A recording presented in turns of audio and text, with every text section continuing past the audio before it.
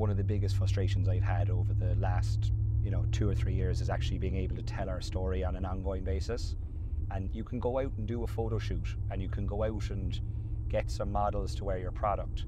But at the end of the day, we're involved in things that happen on a daily basis, and we need to be telling these stories regularly to keep everybody up to speed, whether that's inside the office or actually outside the office.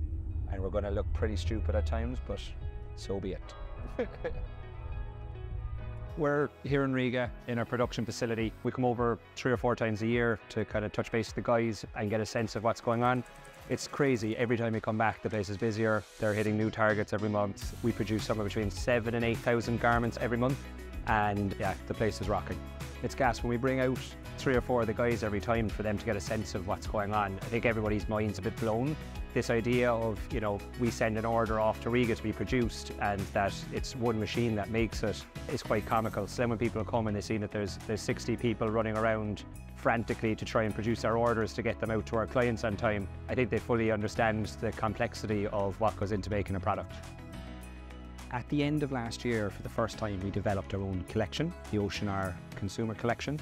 It's available at the moment on our website, and we've never really given it the attention that it deserves. So we have things like compact towels, changing robes, swim shorts, rash vest, tech tees, all the stuff that you'd associate with us, all from our recycled materials.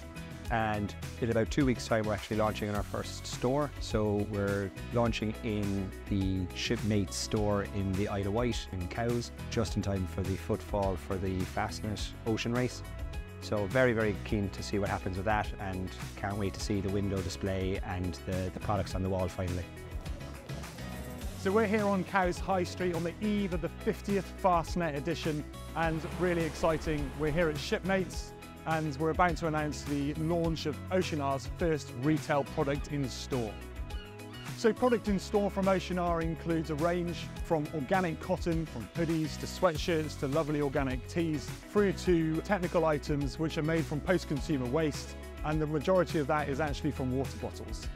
OCEANR have an amazing initiative called A Kilo for the Planet. Through that, they partner with a social enterprise called Enlea and actually pay fishermen to go and fish plastic instead of fish. So for every product in this store, a kilo of plastic is fished from the ocean, and that's in Italy, Greece and Kenya.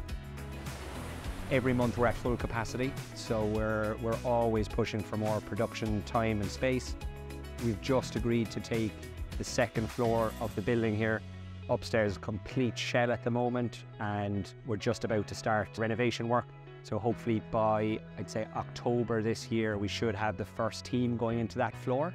It's a big project, but we're very, very blessed with the people that are in the company here. They're well and truly capable of running this themselves, and we'll come back in 6 weeks' time and we'll see the next stage of it, and then we'll come back in another 6 weeks' time and hopefully be ready to move in. So yeah, pumped.